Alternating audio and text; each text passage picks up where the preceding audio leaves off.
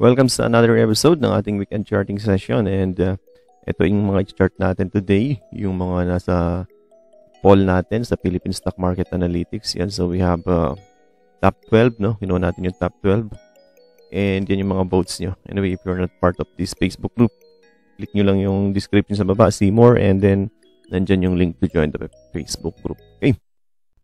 Before we continue, I would like to announce that the 2Trade Asia is providing us with another promo. So, open an account now and be one of the lucky winners of 2Trade Doble Panalo. So, again, ang initial investment natin dyan to open an account with 2Trade Asia Prime is 25,000. But you have a chance to win up to 25,000 or 10,000. Pwede rin naman yung staycation. Just use the TFT code. For additional information, watch this video.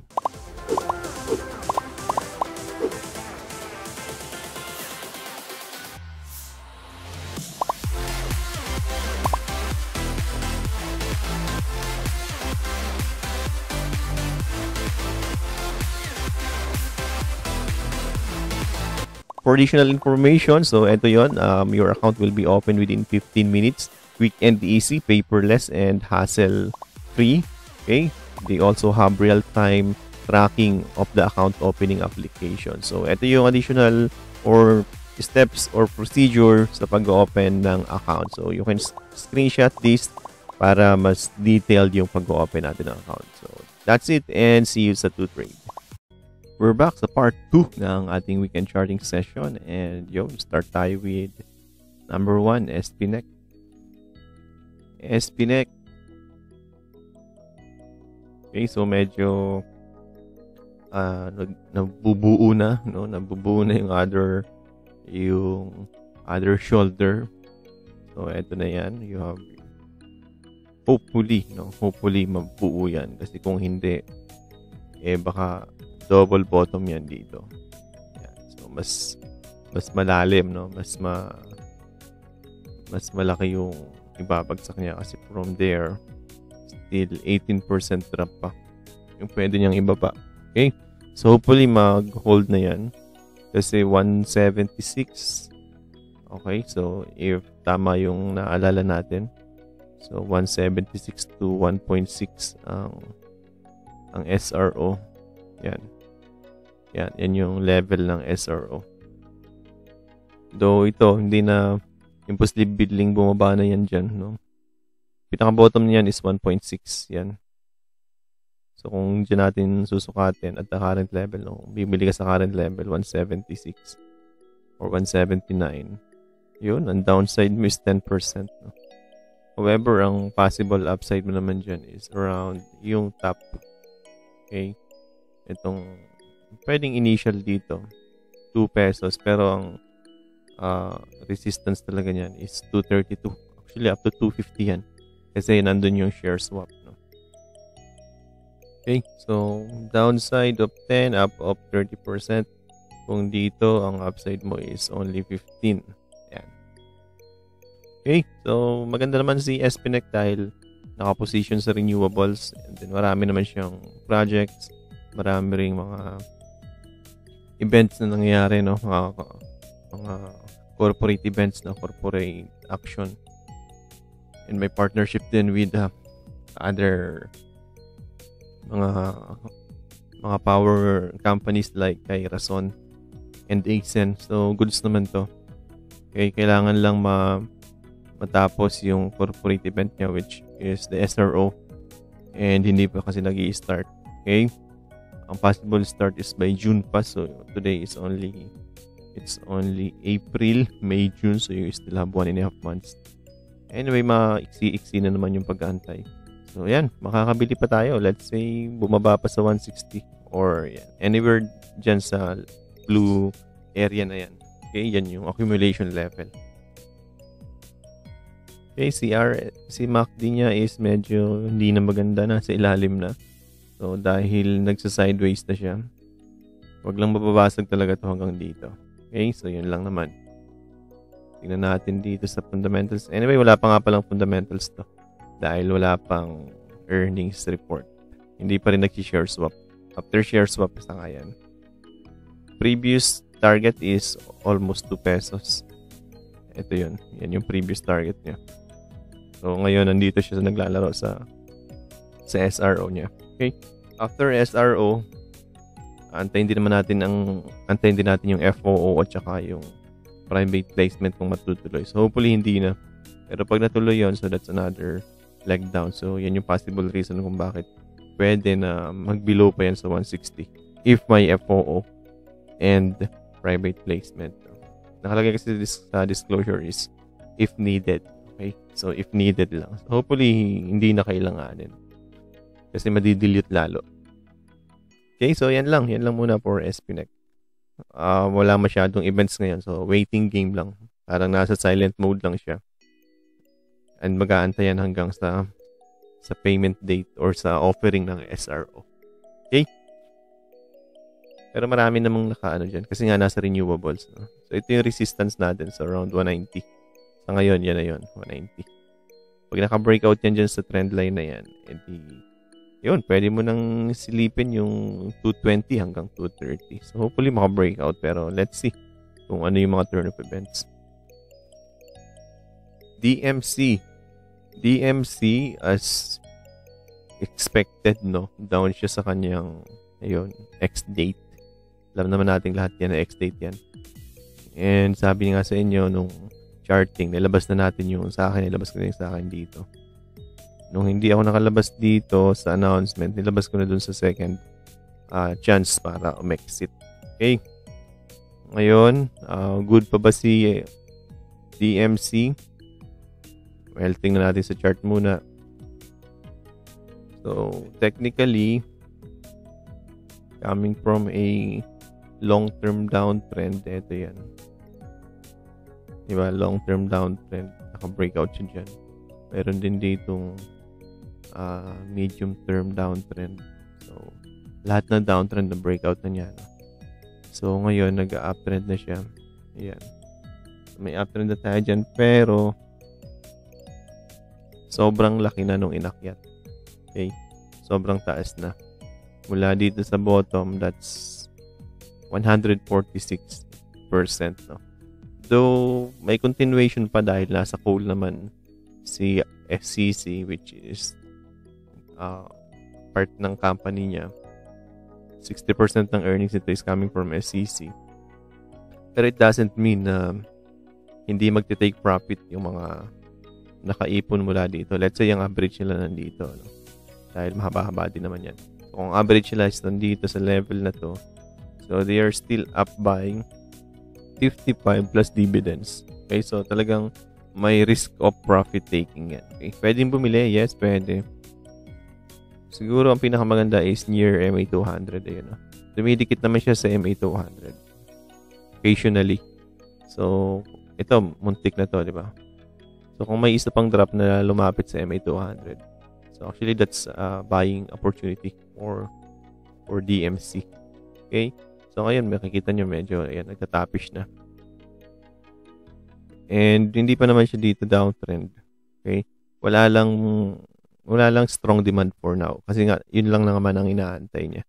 Yung kanyang dividend. So, for me, kung nagawang mabutas dito, so kung may same panic, same sentiment, pwede. So, doon na lang ulit. No? For now, hindi na kasi nasa gitna na siya. Pwede nating sabihin support yan. Kaya lang kung titingnan natin dito. Ayun. No? Pwede mo sabihin support. Kaso, may mga butas may mga bigla-biglang bagsak. No? Pwede to kung short lang. Bawa, fill the gap lang yung gusto mo. So, pwede yun. Buy ka dun sa X-date. And then, pag nag-fill ng gap. So, mga ganun lang. Short-term trade, mga 4%, 3%, ganun lang. Pero kung medyo medium yung gusto mo, medium term, so dito ang bilihan. Parang yun nangyari dito. O yun, di ba? 20% tapos dito is still up ka ng 13. So, yun yung mga, depende sa strategy, no? Yan. So, tingnan natin dito, DMC. DMC, wala pang earnings na FS na nilalabas, pero meron na siyang positive na result na nilabas. Okay. EPS growth is, yun, mukhang outlier na itong isang to. Tayo tumingin sa 49. PE niya is 7. So, maganda pa yung outlook, no? Good pa yung outlook niya. PE niya is historical is 12, currently is 7.5. Forward is 4.6. So good pa yan. Okay. 951 target price, conservative. So 951. So eto na talaga yun. Dapat lumabas na kayo dito. Around 930, 920. Okay. Pwede pang lumabas, yes. Pero depende na. Turn ng mga events sa global. Okay. So eto resistance to. Short-term resistance. So kung short-term trader ka, yan yung pwede mong laruin. Ang tanong kailan pupunta dyan, saka bakit pupunta doon. Okay? Technical wise lang, pwede fill the gap. Pero kung conservative ka, dito sa ilalim. Okay? That's it for DMC. Pala, before we continue, I would like to invite everyone dito sa ating advanced technical trading course. So again, open na ulit ang ating course ng technicals. No? So ang topic to be discussed is nandito sa gitna, pero meron din dito sa gilid mas specific. No? So nandyan yung mga trend following indicators, and so on, including yung mga patterns na mga chart patterns yan. Kasama din yung price and volume validation, no? So paano malalaman kung fake or legit yung rally, no? Yung mga breakout kung totoo or hindi. Okay? And then kasama rin yung portfolio management, how to balance your portfolio, how to cut your losses, yun. Cutting and losses, and kasama din ng bounce play and calendar plays. Okay?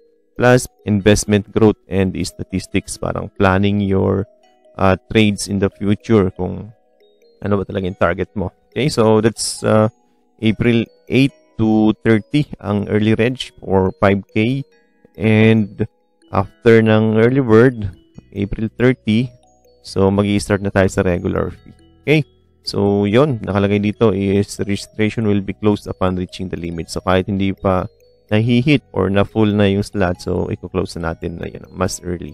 Okay, so mayroon din tayo itong mga benefits of joining, no? So makaka-join kayo sa ating Discord group yon. So nandun yung ating mga daily updates. Ito yung process how to enroll. Okay, so just contact me or si Sir Shane. Dito, parang walang catalyst ngayon dito. Ayan. Kapag mga speculative, bibili lang kayo kapag may volume. Kapag walang volume, wala nang laro yun. Parang ganito.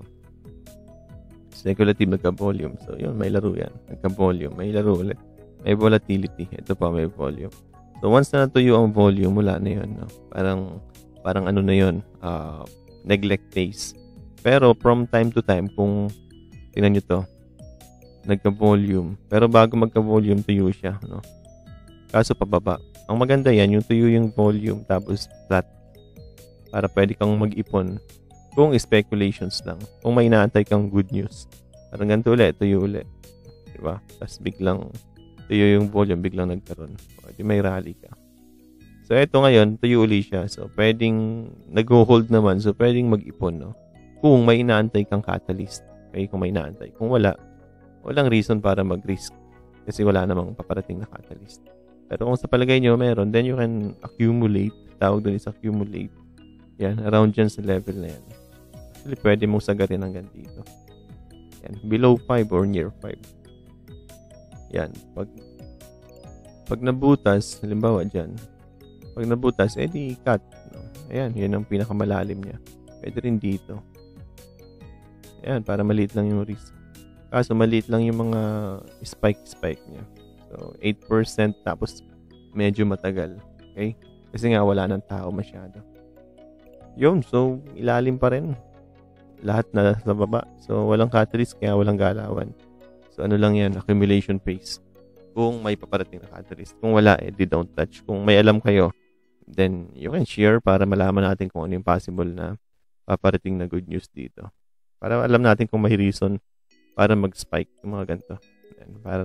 Kasi kung walang reason to spike, edi ang masama niyan kung ganito. Okay? Kung magbasag ng dire-diretso. Siguro depende rin sa mananalo sa election. Baka yun din ang inaantay dyan. Malapit na kasi election. May 14 ba? May 15. So almost 2 weeks na lang. So most likely, sideways ang market dahil doon.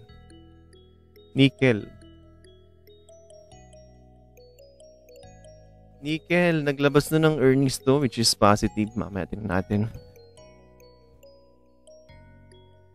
Yun. Ganda na ng rally, oh. Above na sa historic or sa 52-week high. Actually, 2014 pa yon. So, multi-year high na yan. Kaya lang, hindi niya na-sustain.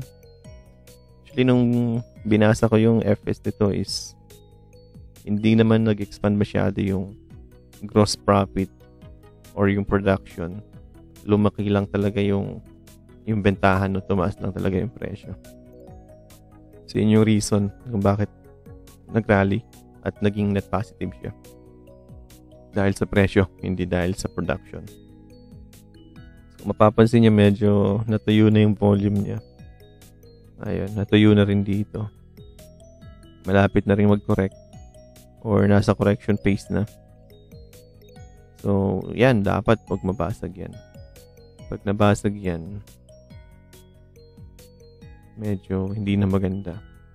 Okay, yan yung last support na natin. Support na natin yan for, ayun, last support na natin for uptrend. Kasi pag nabasag yung MA50 and yung trend line, medyo malalim kasi. So, yun. Dito na yan pwedeng mag-support ulit. Sakto yan sa MA200 pag bumagsak. So, that's 6 pesos or mga 6.30. Okay, so make or break. Maakit naman si Nikl sa global pero dahan-dahan lang dahil tinasan ata, binaba ang ceiling. Okay, in case na mag-breakout, ito resistance. Initial. Okay. So, kung dito ka susukat, ito yung support mo or yung cut loss point. Ito yung resistance. So, that's 6:10. No? 6 downside, 10% upside. So, kung okay na sa inyo yan, pwede na yan. No? Kasi nasa support na naman siya. Pero wala na masyadong volume. Okay. Tingnan na natin kung, let's say, kung sa 8. Okay. Kasi baka may mga bumili dito sa, yan, around dyan. Tingnan natin currently, down na ng 3%. Yan. So, ingat-ingat muna kay Nikl. May chance, no? May chance. Yan. Pero, pwede mag-try. Okay? Kasi maganda naman yung outlook. Outlook is 48%. No? Net income is, net profit margin is good. Ayun ang year-on-year nyo, 93% kasi nga tumaas yung presyo. So, i-monitor nyo yung presyo sa global, which is kung tuloy-tuloy ang conflict sa Russia and Ukraine, baka tumaas pa ulit. So, makikinabang siya doon. PE niya is 13. So, yun, medyo okay pa. Medyo slightly undervalued pa to. Okay, target is 7.8. Yun, may isang consensus. May isang nag-compute 7.8. So, teka. Layo na pala yun. 7.6 na pala siya ngayon. 7.8, medyo dikit na pala to. Okay, so nandiyan siya sa fair valuation niya. So, medyo yun nga. Yun na yung make or break point. So, tingnan natin. Pwede mag-risk kasi nasa MA50 at nasa support ng trend line. Okay? Plus, kung tuloy-tuloy ang war sa Russia is, yes, pwedeng makinabang. Ddmpr. Ddmpr, papansin nyo itong stock na to or itong REITs na to. Ito lang yung lahat ng REITs is down. Yun, upon IPO, one leg down, 13%, no? Kung napapansin ninyo, pag nag-down siya ng one leg, di na siya umaalis doon. May konting rally para i-challenge yung previous, tapos balik sa dati, and then another leg down. Tapos ang habang constant na naman ulit. May konting retest naman, ayun. Tinitest naman niya yung mga previous bago siya tuluyang bumaba ulit, no? So, every time na may bad news, isang leg down yung binababa niya. Okay? So, kanina is 13. So, katin natin na. So, mula dito, that's okay. So, that's 9. So, another leg is, that's 8. And then this time, mas malaki yung down niya ngayon. So that's 11, no? So medyo malaki. So 9, 8, and 11. So papansin natin na kung it will repeat itself na isa-challenge niya ulito around 169. So pwede yan, no? Pwedeng mathabang konso. Paglabas ng dividends, pwedeng mag-rally doon. Tapos yun na yun, no? Yun na yung rally niya. Then tingnan natin kung kasi itong mga leg na to, may bad news dyan. Kaso ang problema sa kanya, pag good news, hindi siya bumabalik dun sa level na yun para mag-rally pataas. Nag-range lang siya dun sa level na yun, tas one down. So kung maganda yung, let's say, positive yung lumabas na market na sentiment ngayon, or may good news sa macroeconomics, so pwedeng mag-rally yan dyan. Ganyan. Pero pag may bad news na naman, expect na another leg down. Problem kasi with this is hindi PESA accredited yung kanyang mga company. And masyado siyang at risk sa Pogo, which is marami nang umalis and hindi sila babalik anytime soon. No? Kahit sa mga properties, yun ang problem nila. So, yun ang karamihan sa client nito. Though, ang maganda naman dito is I think at the current level, ang kanyang dividends na is around nasa 7 na. Mga 7% na. Ayan, 0.12 tama. So, around 7.8. So, yun ang maganda naman. So, kung yield seeker ka, pwede na yan. Okay? Pwede mo nang i-hold for long. Ang problema lang, pag bumaba pa siya ng bumaba, ubos na yung dividends mo. Di ba? Kinain na yung dividends mo nung price appreciation. Yun ang hindi maganda naman dito. So, sa akin, kung magbabasag pa ng isa, cut nyo na. Mas magandang ilipat sa iba. Di ba? Yung maraming REITs na hindi ganitong kawik yung chart niya. Okay? Hindi ganito kawik yung performance niya. Plus, regular din yung dividends. Eh, kasi ito tuloy-tuloy yung pagbagsak. Lahat ng company ni India parang ganun. Puro pababa. Plus, meron pa siya kasing realignment ng funds. So, previously, yung IPO niya na proceeds, dapat i-reinvest, di ba? Pero, nag-realign lang naman. I-reinvest pa rin, realignment lang. Okay, yun yung somehow parang hindi maganda. Okay, kasi nga, kahit yung kanyang DD, bagsak din. Yung MM, bagsak din. Okay, so that's it muna for Ddmpr. Basta bantayan nyo lang yung level na yan. Ayan, 1.56. Pag yan nabasag, pwede na mag-cut. Okay? Pwede na mag-cut loss dito. Kasi baka another. Pero kung kaya nyo naman, di ba? Kaya nyo namang i-take yung another. Let's say, 10 na lang kasi yun yung possible average. Ayan. Kung may babagsak pa. So, another 10% drop na naman yan. So, in total, kung nag-IPO ka, no, let's say IPO, yun. Kung kumuha ka ng IPO, so down ka na ng 30%. Pero nakukuha mong divs sa kanya mula 2011, let's say hanggang end ng 2022. Kung 7 yun, so 14. So, lost ka pa ng another 16%. No? So, yun naman yung difference niya. Anyway, kung magre-recover naman lahat in the next 5 years, palagay ko naman naakit din yan. And baka bumalik sa IPO level. So, positive ka pa rin kasi nakuha mo yung divs in the long run. So, depende sa diskarte. Depende sa outlook and sa haba ng horizon. Okay, so ito pa. Sa lahat ng REITs, siya lang yung may negative returns. Yun nga. Dahil nga kasi dun sa kanyang mga client. Ayan. Ayun, 7.69 ang yield niya. Okay. So, ayun o, mahal siya. 8 times. Karamihan, I think, nasa lang, around 5 to 6 times PE lang. Pero mataas naman yung yield, kaya justified naman yung level. Yun nga lang, hindi siya justified na umakyat. Okay, so last is Monde. Monde, hindi pa naglalabas ng FS. Pero naglabas na ng earnings which is down, I think, 4% or 4% annually ang down niya, year on year. So, tingnan natin to. Yun, nag-recover pala to. 13.3.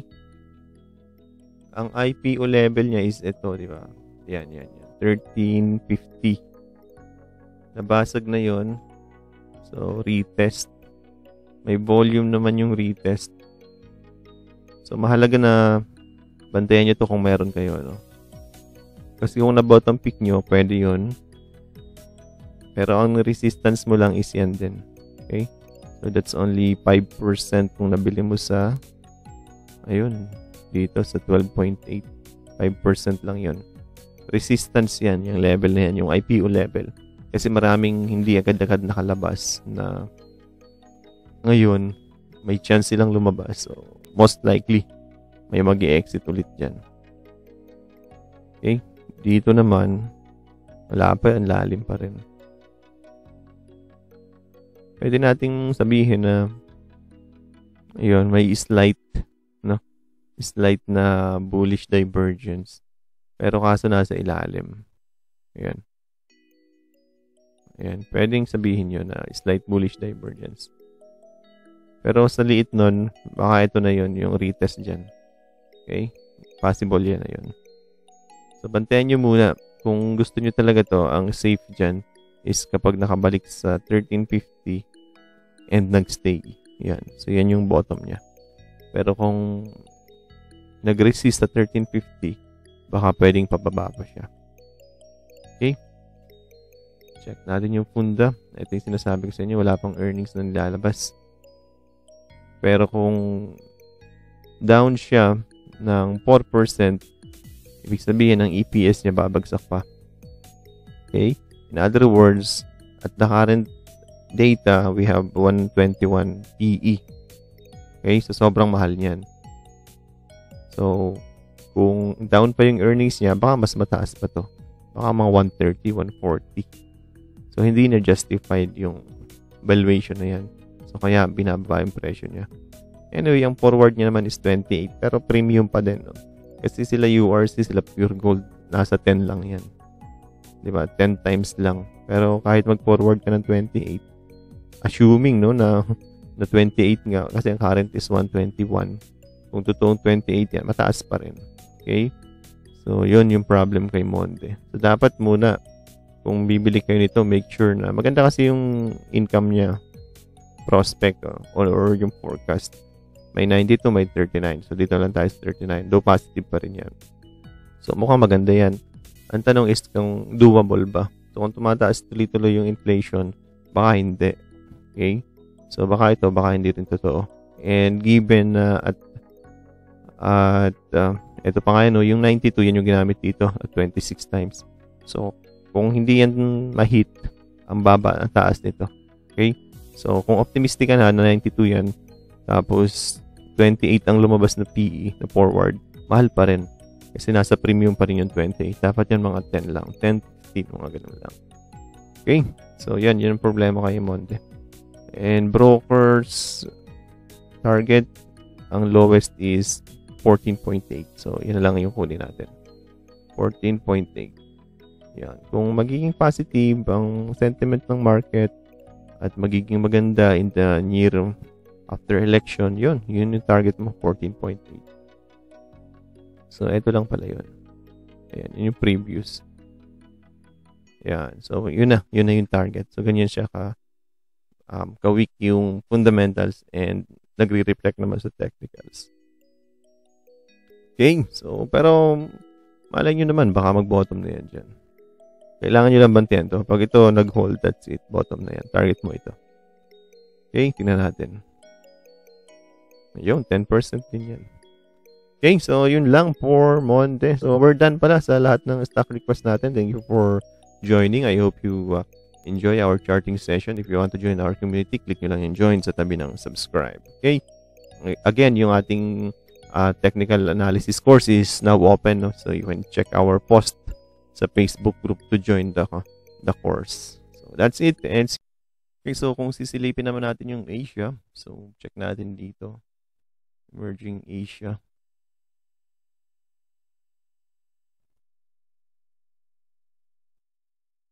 So yan, you can see na lahat naman ng Asian market is down, no? And mix nga lang talaga. Ayun, may mga malalakas, may medyo weak. Tayo is nasa gitna naman tayo. Ayun, so para bang hindi sobrang weak before, sobrang weak niyan. Nasa pinakailalim tayo dati dyan. Pero at least ngayon nakaka-recover tayo. So, ang pinaka-strong na nag-emerge is yung Indonesia. Ayun, no? Malakas yung rally niya. Yung Taiwan is going down dahil sa fear ng possible ng yung tension within China. And Vietnam is medyo nagpapahinga na, no? So, Indonesia yung malakas ngayon. Philippines is medyo weak. Okay? So, kung mapapansin nyo, hindi equal, no? Hindi equally yung kanilang strength. So, may specific lang ng mga outliers.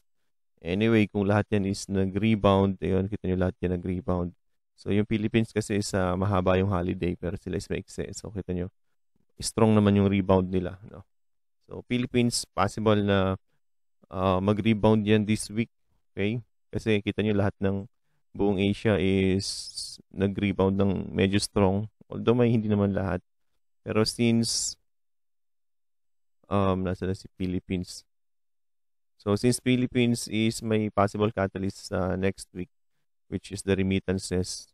So, tingnan natin, no? Kung enough reason yun para ma-challenge niya yung resistance. Okay? So, again, kanina nga sabi ko sa inyo, ang resistance natin is short term is nandito.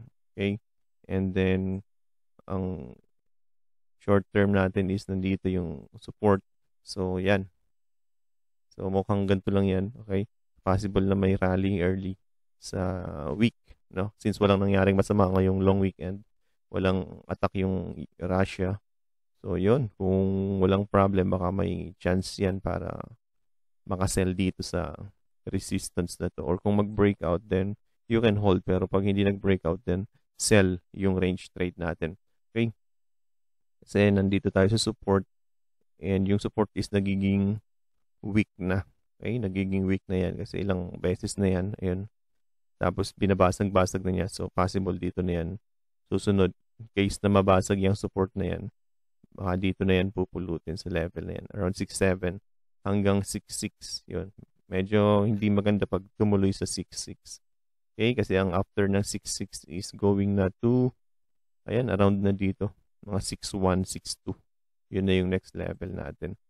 Okay? So, hopefully ma-hold yan. Pero ingat kayo, hindi masyadong bullish ang market ngayon dahil sa mga events. And sa midterm prospect natin is it's yan, parang sideways lang in the long term. So or in the midterm, walang enough catalyst to make a huge rally. Kung hindi, puro ganyan lang.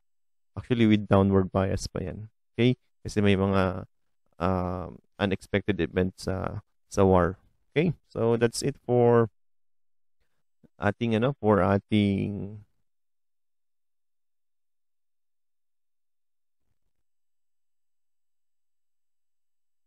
Okay, so that's it for our index. So, mamaya, check naman natin yung mga stock request nyo sa ating Facebook group.